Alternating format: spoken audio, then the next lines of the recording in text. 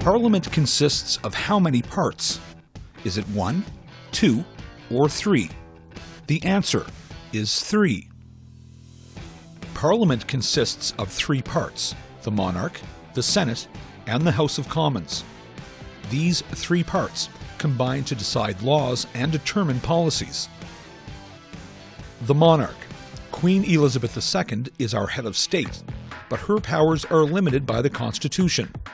This system is known as a constitutional monarchy. Her official duties are usually carried out by the Governor-General. The Senate. Canada's Senate consists of 105 members from across Canada, which acts essentially as a reviewing chamber on proposed bills before they are passed, which is why it is also known as the Chamber of Sober Second Thought. The House of Commons.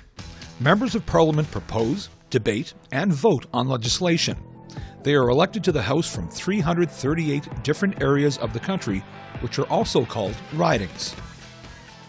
Together, these 3 parts decide on policies and laws that affect all Canadians.